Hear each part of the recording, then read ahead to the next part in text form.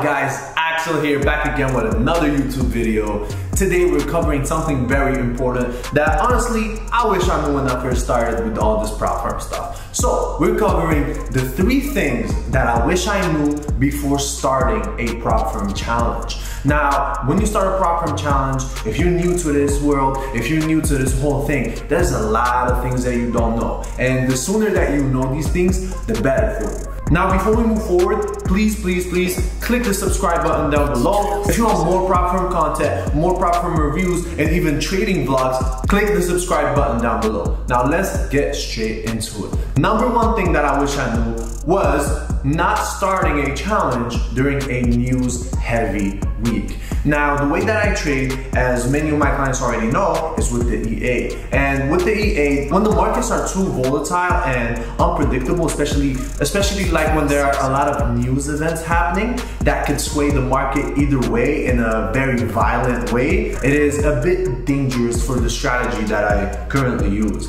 Now, of course, there's things in place to protect me in case something like that happens, but nevertheless, that does lessen our chances of passing. So one of the things that you want to make sure, now this depends on your strategy, of course. Maybe you have a strategy that relies on trading news. In that case, then you'd want to do the opposite of what I'm saying here. But if you're a normal person, or if you're one of my clients, it is better to stay away from the very news heavy weeks, because usually those tend to be very unpredictable, and depending on what the news actually announce will determine the outcome of where that pair is actually going to go. And sometimes unexpected things can happen, massive slippage can happen in your trades, and a lot of bad stuff can happen. Trust me, I saw it all. So yeah, that's number 1. Number 2 is something that a lot of people go through, and that's rushing phase 2. So let's say you took a challenge, you passed phase 1, right? Which is the hardest part. Trust me guys,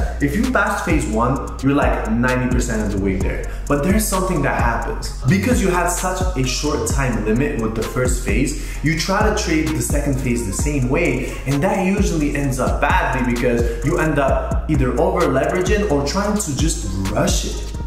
So the second thing is rushing the phase 2 account. So think about it like this. You actually have double the time that it took you to do the first phase, and you have half the target. We should just slow it down a bit and go a bit more secure, because there's very low chances of really getting wiped out and losing that account. If you were able to hit 10% or 8% in a 30-day window, it is so much easier to hit 5% in a 60-day window.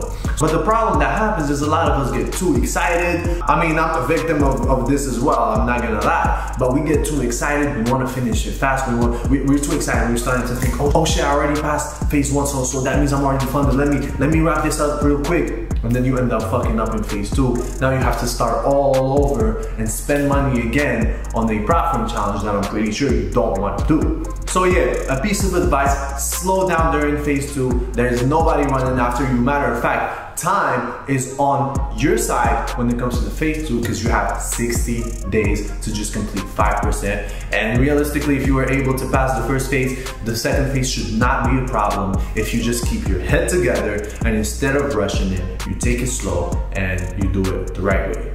Now, the third point is a little bit kind of similar as well. So a lot of times you'll have people, including myself, who pass phase 1 and pass phase 2, but then mess up the funded accounts. Let me tell you why this happens. This happens because you keep trading the funded accounts as if it's a challenge, when that's not actually the case. In a funded account, you don't have a profit target, you don't have a time limit, you don't have anybody on your head pressuring you to perform really fast. But a lot of us keep treating it the same way we did with a challenge account, which has a lot of restrictions, and we end up either over leveraging, or a lot of the stuff that I said in point 2 also happen in point 3 once you're already funded.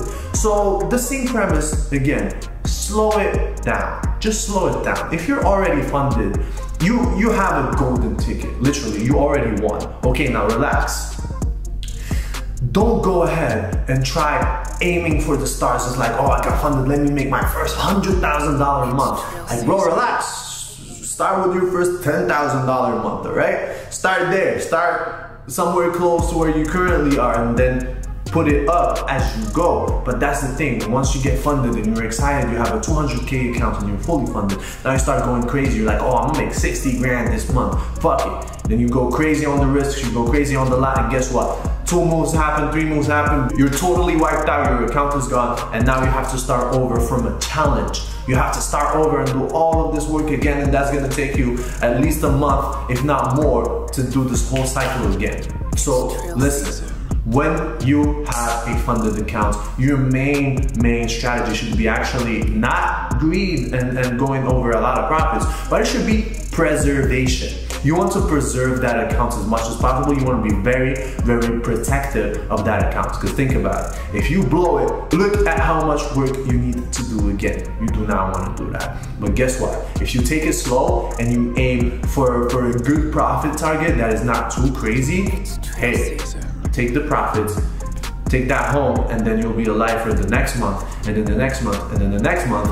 This way, you can have a long-term source of income for the next few months because you're not being too greedy.